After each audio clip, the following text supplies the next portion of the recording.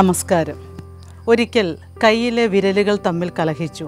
ഓരോരുത്തരും തങ്ങൾക്കാണ് മഹിമ കൂടുതലെന്ന് വീരവാദം മുഴക്കി. ചെറുവിരൽ പറഞ്ഞു, ഞാനാണ് ഏറ്റവും കുട്ടിത്തമുള്ളവൾ, എന്നെ കാണാനും സുന്ദരിയാണ്. ആരെയെങ്കിലും നോക്കി കൈകൂപ്പുമ്പോൾ ആദ്യം മുൻപിൽ നിൽക്കുന്നത് ഞാനല്ലേ.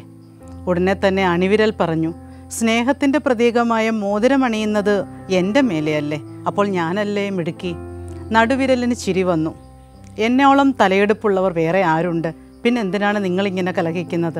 അപ്പോൾ ചൂണ്ടുവിരൽ ഒട്ടും വിട്ടുകൊടുത്തില്ല. ചൂണ്ടുവിരൽ പറഞ്ഞു, ആരെയെങ്കിലും കുറ്റപ്പെടുത്തണമെങ്കിലോ ശകാരിക്കണമെങ്കിലോ ഞാനില്ലാതെ പറ്റുമോ.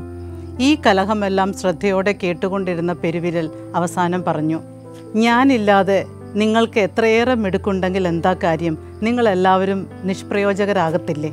പക്ഷേ അതോടൊപ്പം പെരുവിരൽ ഒരു കാര്യം കൂടി ചൂണ്ടിക്കാണിച്ചു, നിങ്ങളാരുമില്ലെങ്കിൽ എന്നെക്കൊണ്ടും വലിയ പ്രയോജനമില്ല.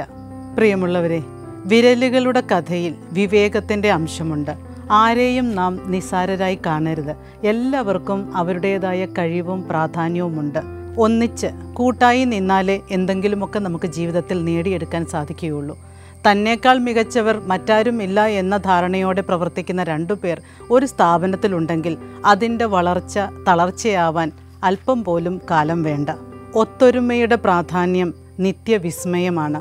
എവിടെ ഒരുമയുണ്ടോ ഐക്യമുണ്ടോ അവിടെ വളർച്ചയുണ്ട്, വിജയവുമുണ്ട്.